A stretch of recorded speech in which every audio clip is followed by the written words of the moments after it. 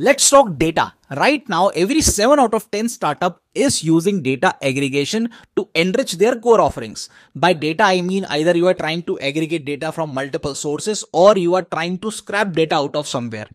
That is how you are providing services. Then you are sending it to LLM and then provide these services. That is how most startups right now are niching down in their area of expertise. But the main point right now is to understand if you are just relying on the LLM because you are not developing the LLM, you are using someone else's services, then using your rack pipelines or data just to provide the right offering.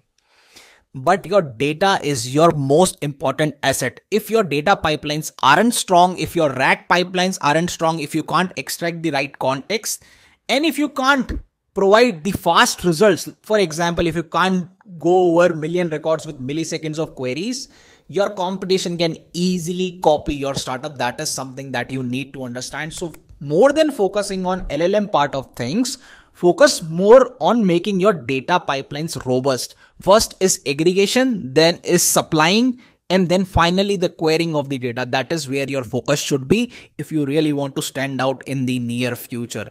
And second thing, most important, is the cost of your LLM. So I hope it helped. See you again.